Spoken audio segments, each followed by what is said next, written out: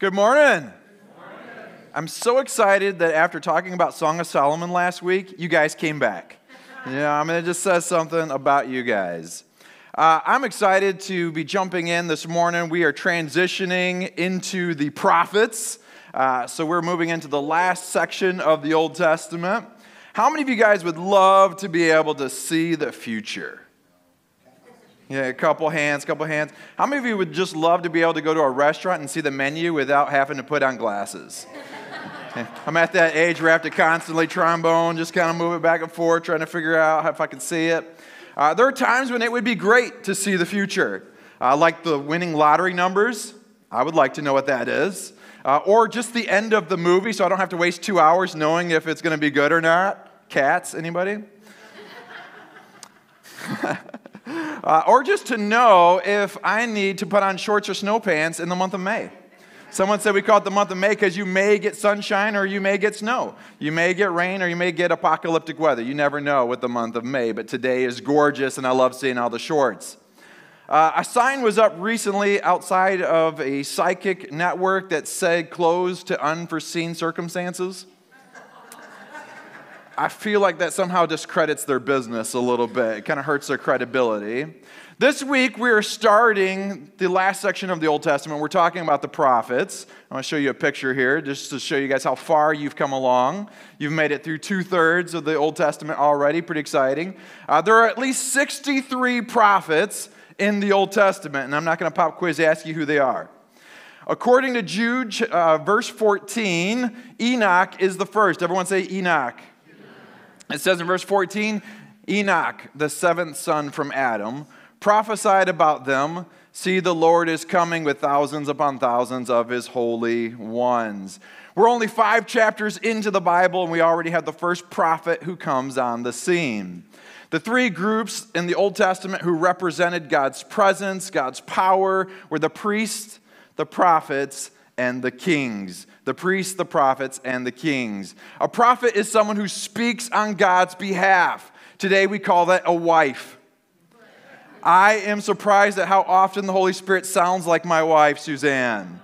God often speaks to her. Dan, why did you say that? Dan, why did you do that? When we think about the prophets, we think about characters like Merlin. Anyone ever heard of Merlin? Yeah. We think about the Oracle from The Matrix. Yeah. The one that you guys probably have not heard of, Face of Bo from Doctor Who. There's my real nerds. Thank you. And their main role is to see the future and to be weird. That's their 2 main roles. They are like a walking magic 8-ball. Will the Bears win the Super Bowl this year? Don't count on it. We're not going to ask about Green Bay. But a biblical prophet wasn't always there to predict the future. And this is where we often get it wrong. We come to them like they're a magic 8-ball, but the prophets oftentimes weren't not about predicting the future. In fact, only 10% of what they talked about have to do with the future. Only 10% of what they talk about have to do with the future. A majority of their messages were, if you repent, God might relent. If you repent, they were there to remind them of the covenant.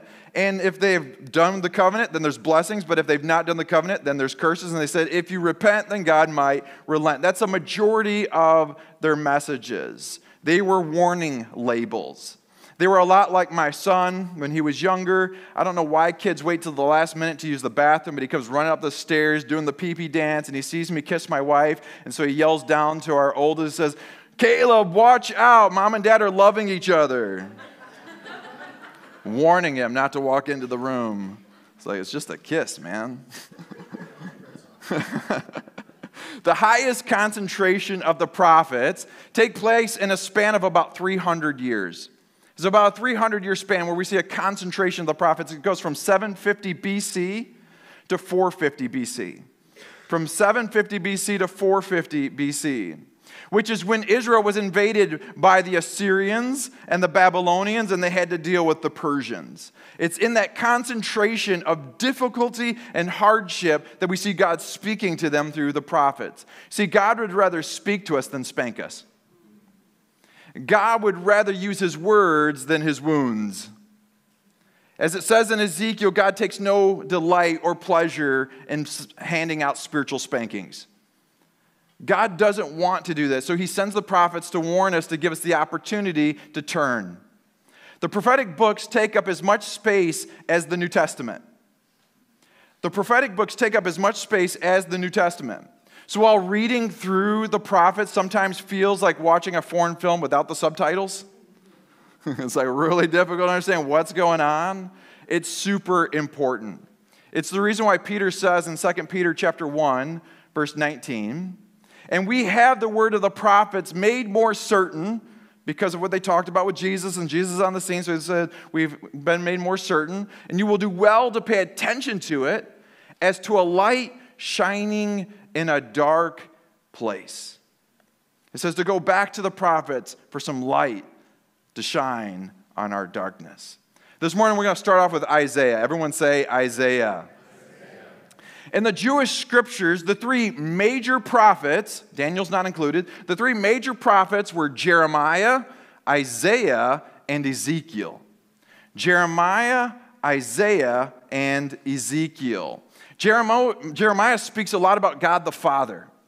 Isaiah speaks a lot about God the Son. Ezekiel speaks a lot about God the Holy Spirit. We go from Father to Son to Holy Spirit, but this morning we're going to talk about Isaiah. And Isaiah is the most quotable of all the Old Testament speakers. He's the most quotable. Who said, I'm not superstitious, but I'm a little stitious? Wow, you guys were really quick on that. No amens this morning, but we got Michael Scott in our back pocket. I'm just glad you didn't say Isaiah. There are a lot of famous quotes. The best way to teach your kids about taxes is to eat 30% of their ice cream. Bill Murray. The first time I see a jogger smiling, I'll consider it. Joan Rivers. Friends are God's way of apologizing to us for families. Someone not related to my family. Isaiah is one of the most quoted people from the Old Testament. In fact, according to David Stanford, 90% of the New Testament's 260 chapters all reference Isaiah. 90% of the 260 chapters in the New Testament reference Isaiah. Almost 1/3 of the chapters of the book of Isaiah refer to Jesus or the coming Messiah. 1/3 of the book of Isaiah. So if you have read the New Testament, you've essentially read Isaiah.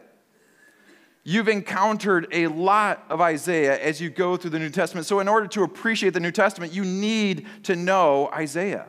You need that background information. His ministry lasted 40 to 50 years. 40 to 50 years. The average pastor only stays 5 years. But it's because they don't have as many good people like you guys. Amen. I've been here a lot longer than 5 years, and you've put up with me. Blessings. The name Isaiah means the Lord of salvation. The Lord of salvation. His central message can be found in Isaiah chapter 5, verse 20. It says, woe to those who call evil good and good evil, who put darkness for light and light for darkness, who put bitter for sweet and sweet for bitter. As humans, we're not always good at labeling things. I'm going to show you a couple pictures just to give you some examples. We're not always good at labeling things. Look at that bag right there. It says hot dog buns. Is that hot dog buns? Not any hot dogs I've ever seen. That one says carrots. Does anybody see what those are? Those aren't carrots. Here's the last one. Tastes like grandma. Homemade jam, black raspberry. All right, move on. While we laugh, we all are terrible at labeling. We go through life constantly labeling things good, bad, right, wrong, and we don't always get it right. We label something good because it makes us happy, but does it make us holy? Does it put a smile on God's face? Are we using God's standard for labeling, or are we just doing our own preferences? Isaiah is called to go around and let people know where their labels are wrong. How popular do you think he was? His main ministry was go around to say, hey, what you have called right is wrong, and what you've called wrong is right, and we've gotten some things mixed up. He prophesied in Jerusalem while the Assyrians are attacking just to the north of them. So there's this major threat just to the north as he's speaking to Judah. The book of Isaiah has been called a miniature Bible. There are how many books in the Bible? 66. How many chapters in the book of Isaiah? 66. It can be divided into two sections, Old Testament, New Testament, which is how many chapters for the New Testament? 27. Good job. I like the confidence. How many for the Old Testament? 39. Isaiah's broken into two sections. It's exactly the same thing. 39 for the first, 27 for the second. And so it's called the miniature Bible, but we're going to start off with Isaiah chapter 6, verse 1. So Isaiah chapter 6, verse 1 says, in the year that King Uzziah died. Everyone say Uzziah. If we were to make a list of all of the great kings of Israel, there would be four. There would be four great kings in Israel, and they would be David, Solomon, Hezekiah, and Uzziah. Uzziah was one of the great kings in Israel. He became king when he was only 16 years old.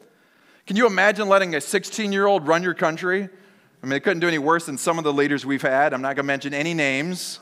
We're not going there this morning. But couldn't do any better. I'm sure he went on to rule for 52 years. 52 years. Over the last 52 years, we have 10 different presidents in our country. They had one leader. One leader for 52 years. It's the only leader they knew. And Scripture says that he did what was right in the eyes of God, or pleasing in the eyes of God. During his time, there was prosperity. There was protection, provision. You saw things moving up and to the right. The gas prices were great because they rode horses. They didn't have to have gas. An ability to retire at an early age and not have to work at Walmart in your twilight years. Things were going really well in their country. But then he dies. And with that great leader that you have depended on for 52 years, what do?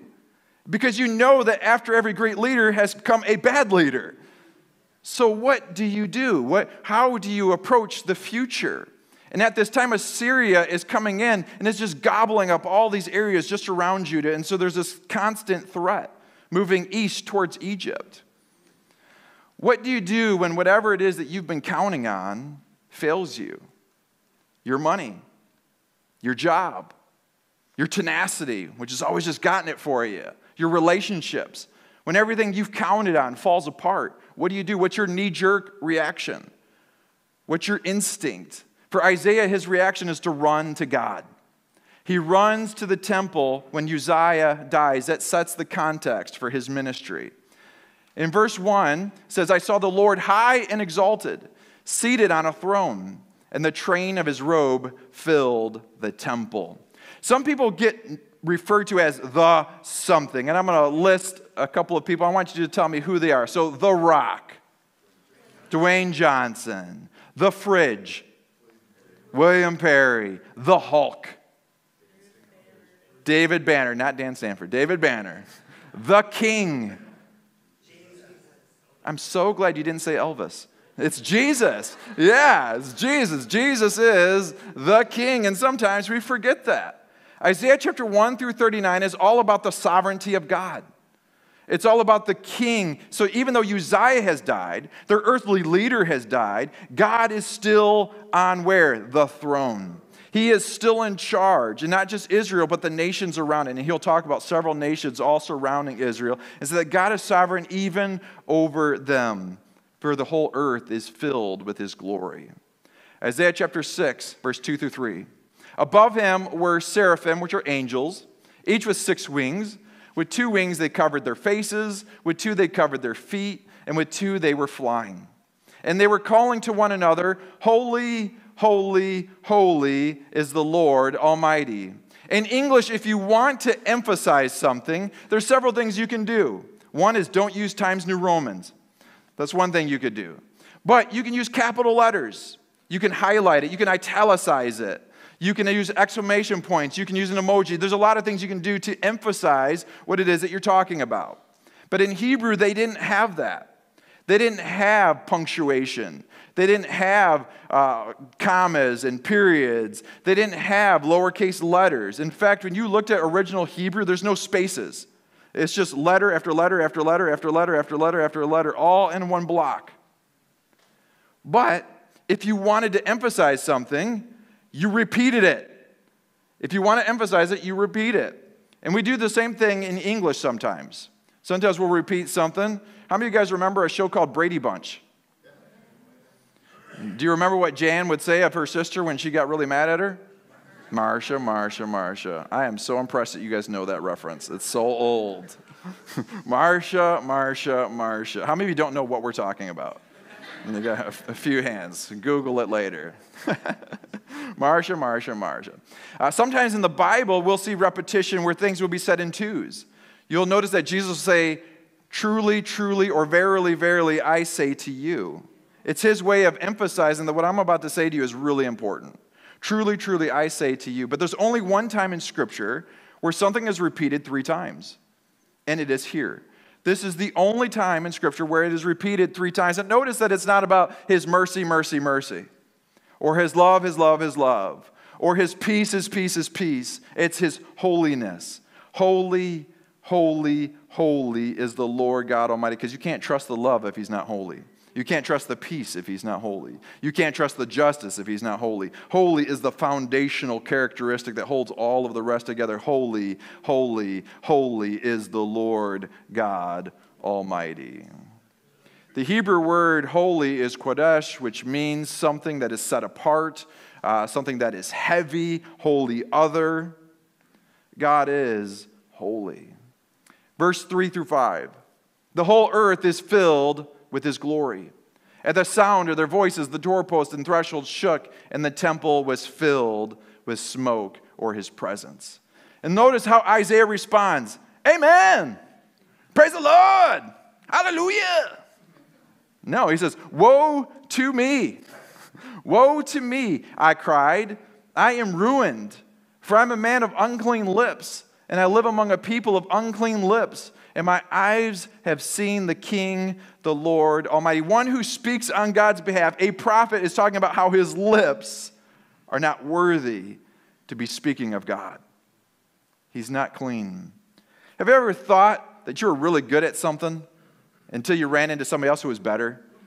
Like you were outside and you were shooting some baskets and you're like, man, I am really good at this. I should be like NBA.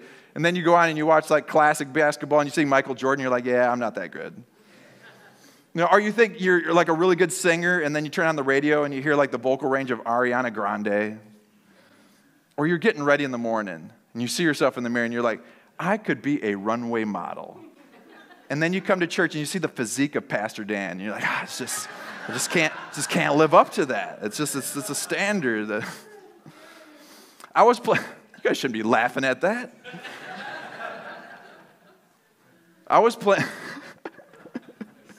I read a meme, this is for free. I read a meme where this person was saying that you know, if they're ever dealing with like self-esteem issues, they put a bumper sticker on the car that says, honk if you think I'm hot, and they'll just sit at the green light and just wait for everyone to honk at them. So you could use that if you want. I was playing golf for the first time in like forever.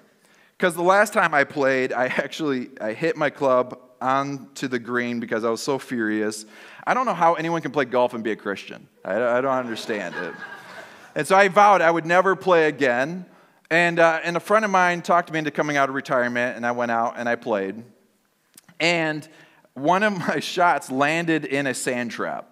But it wasn't just a sand trap. There was like a 6-foot bunker in front of it. So you had to go over 6 feet to get onto the green. So I was just going to chip it to the side. And they started egging me on, and they're like, well, why don't you just try to hit it over? And you know ego, so you're like, all right, I'm going to try and hit it over. I hit the ball.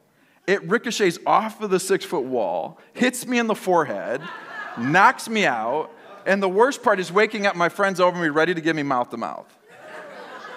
I'm kidding. I actually hit it over the bunker, onto the green. It was a PGA moment. It was one of those moments where everyone's like, wow. And everything after that reminded me why I would not be sponsored by Nike. But that one shot was amazing. And for a moment, I thought maybe I could go PGA. We all have those moments where we feel like we're doing really well. Like we've mastered this. We are the exception. But then we run into something that reminds us that we're not quite as good as we think we are. Compared to other guys, Isaiah was a model citizen.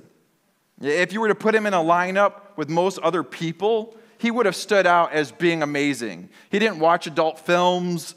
He didn't vape. He didn't listen to Justin Bieber. There's a lot of things he didn't do. But then he encounters God. And all of a sudden, his standard isn't matched by culture. His standard is matched by the holy, holy, holy God of the universe. And all of a sudden, he realizes that he's not as moral as he thinks he is. He's not as clean as he thinks he is. Someone wrote this week, I just want to know why my clothes only get caught on the door handle when I'm in a bad mood. Anybody ever have that? And it's like right when you're like super frustrated, that's when your jacket gets caught on the door handle. Any other time, you're all fine. But there's these moments that remind you that you're not as holy as you think you are. For all have sinned and fallen short of the glory of God. All of us, pastors included, have fallen short of the glory of God. There's a big difference between 4-year-old's definition of clean and mom's definition of clean. Right? You know, they put it under the bed and in the closet, it's done. And there's a big difference between our definition of holiness and God's definition of holiness. We all have a long ways to go. Thank God for grace. Thank God for grace. Amen? So he says, woe is me. That's the prophetic word that you would use to curse something, to pronounce condemnation upon something. Woe to Edom. Woe to Moab. Woe to Isaiah. This is the only time someone refers to themselves as being woe. It's usually reserved for nations. And he says of himself, my soul is ruined. I'm under condemnation. Woe is me. Seeing the holiness of God has caused him to see himself in a true light, to see the darkness, to see the shadows, to see where he needs to grow, the true condition of who he is. And sometimes we need that wake-up call to realize that we all have a long ways to go. And if we're honest, we too would say like Isaiah, woe is me except for Jesus. Jesus is what keeps me from having to say, woe is me. A young boy was in the backyard, and he was playing baseball by himself, and he would say to himself, I am the greatest batter in the world. He'd throw the ball up in the air, he'd take a swing, and he'd miss. I am the greatest batter in the world. He threw the ball up in the air, he swung, and he missed. I am the greatest batter in the world. He threw the ball up in the air, and he swung, and he missed. He says, wow, I must be the best pitcher in the world, because I just struck out the best batter in the world. It's hard to admit weakness. It's hard to admit where we need to grow and where we fall short. We all need Christ. I find that people who desire God to have ultimate control of their life tend to leave certain areas. I mean, if we think of your life like a house, most of us are like, God, come into the foyer. And God, come into the living room. But stay out of the attic. Don't go in the basement. Don't check out the closets. Don't go into the office. There's areas that we make off limits, and God doesn't work that way. God says, if I'm going to move in, I want all of it because I've given you all of me. There's no holding back. And so the question I want to ask is, where are you refusing to let go? Where are you refusing to allow God into your life? What's keeping you from living the life that he wants from you and for you?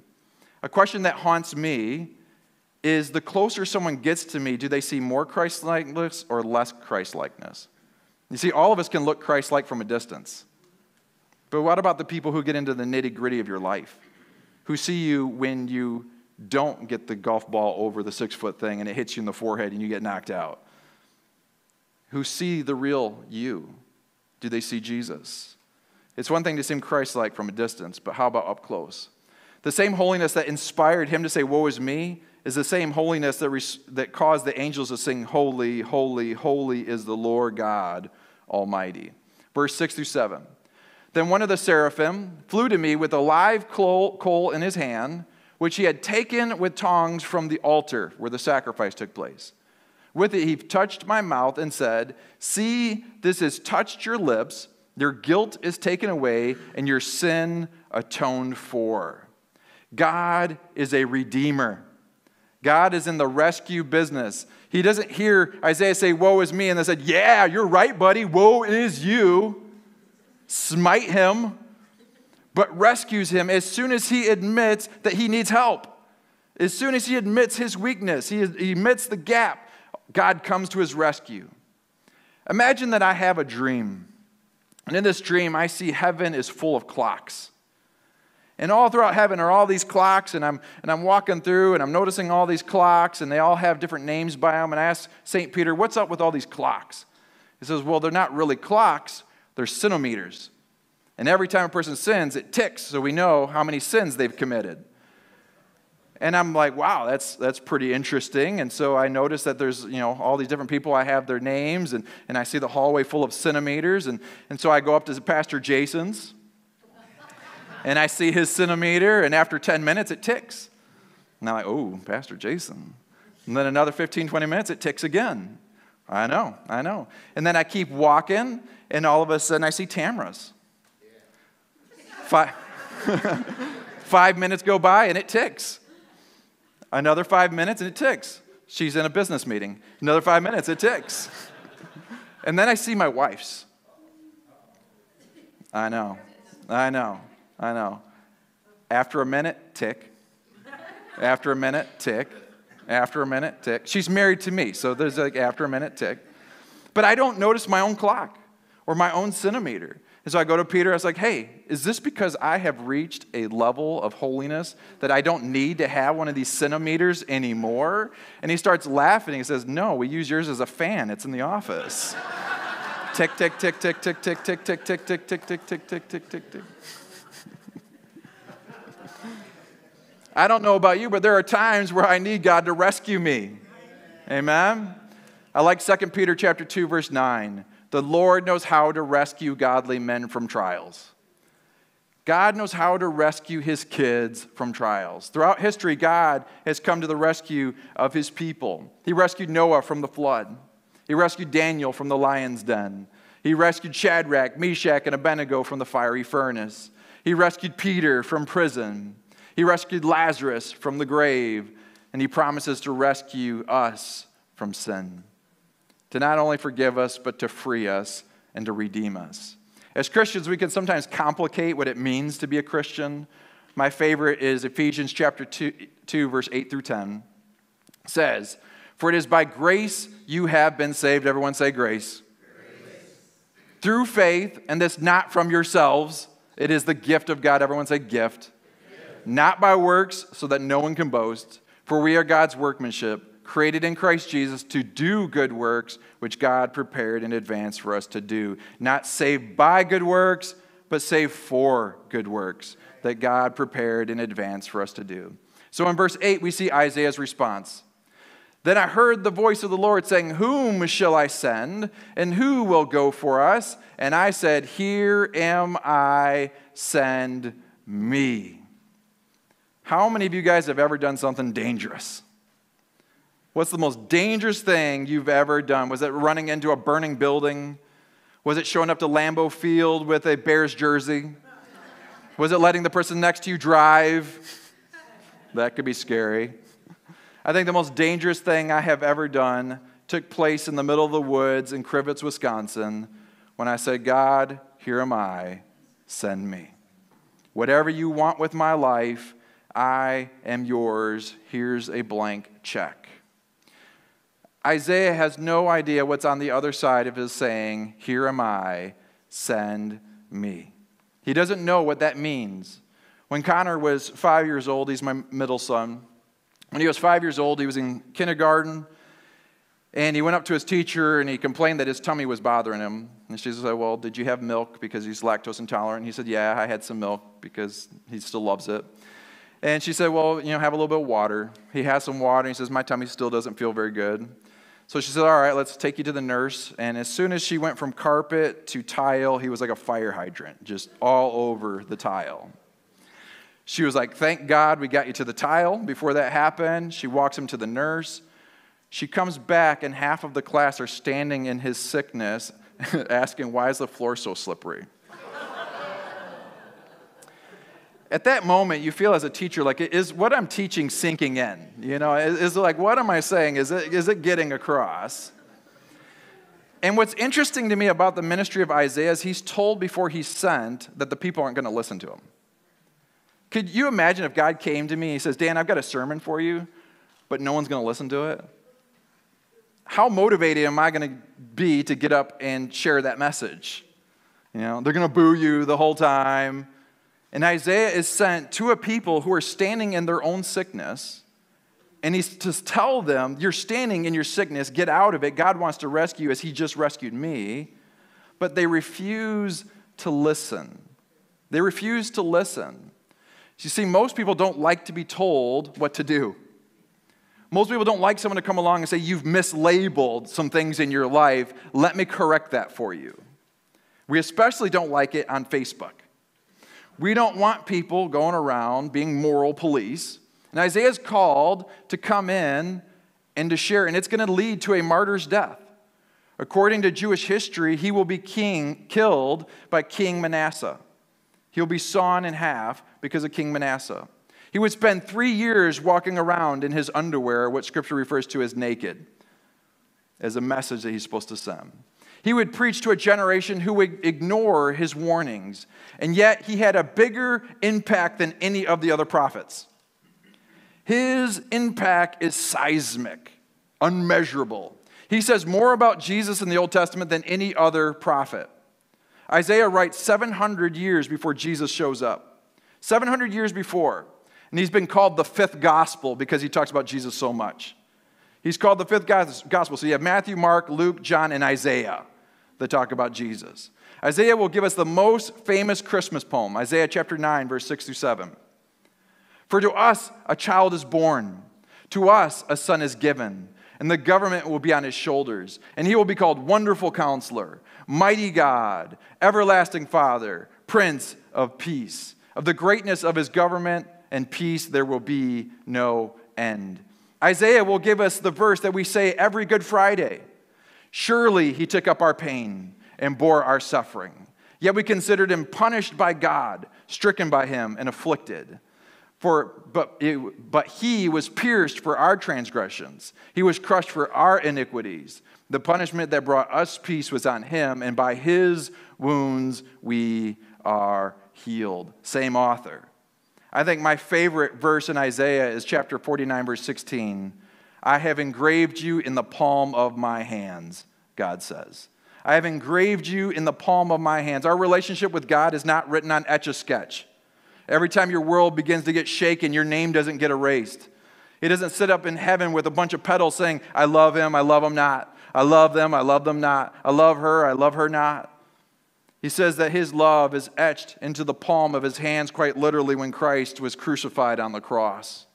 That's how much he loves you. Unwilling to live without you. He paid too high of a price to let you go. It is the anchor for our hope. And hope can help you cope when you feel like you're at the end of your rope. I want to end with another one of my favorite Isaiah passages, chapter 52, verse 10. It says, the Lord will lay bare his holy arm. In other words, God's going to roll up his sleeves. In the sight of all the nations and all the ends of the earth will see the salvation of our God. I grew up in the 70s and 80s where guys could not keep their shirts on when they had to fight. Anybody ever see a movie from the 70s or 80s? As soon as a fight was about to take place, their shirt came off. For thousands of years, people would wear heavy chainmail into battle. Thousands of weight, or hundreds of pounds of weight, going into battle, but not in the 70s, 80s. That shirt's coming off. My favorite was Bruce Lee. If somebody messed with Bruce Lee, he would rip his shirt off, and then he would flex, and he'd be like, wah! And you knew someone was going to taste the bottom of his shoe. You killed my father. I kill you. It's like it was going to be on, and someone was going to get hurt. And Isaiah says that God is about to roll up his sleeve, and he's about to flex his muscles. God's people have been bullied, and God says, I have stands all I can stands, and I can't stands it no more. But Rich Mullins captures this in a song. Rich Mullins captures this in a song called Awesome God. He says, when he rolls up his sleeves, he ain't just putting on the Ritz. Our God is an awesome God. I used to think that was the weirdest lyric I had ever heard. You know, he ain't putting on the Ritz. What in the world is Ritz? All I knew was Ritz crackers. I was like, that makes no sense. The word Ritz means to impress. God doesn't roll up his sleeves to impress, but to bless. He's not rolling up to kiss his bicep, but he's coming to the rescue of his people. Isaiah says God has rolled up his sleeve, and he's getting ready to intervene for his kids. I love that. I love that. So as we read through the book of Isaiah this week, let us say like Isaiah, here am I, send me. But let us do so knowing that God has rolled up his sleeves and he's getting ready to flex on the behalf of his kids. Amen? Let's pray. Father, we thank you so much for your presence. We thank you that you've rolled up your sleeves, that you've engraved us in your hand, that you are an awesome God. And Father, we pray that, like Isaiah, that we would say, here am I, send me. Send me because you have touched my lips with your coal, that you have made me holy, not because of me, but because of you and your sacrifice. God, we thank you for Jesus. We thank you for your calling. We thank you for people like Isaiah who are willing to go. In your name, amen.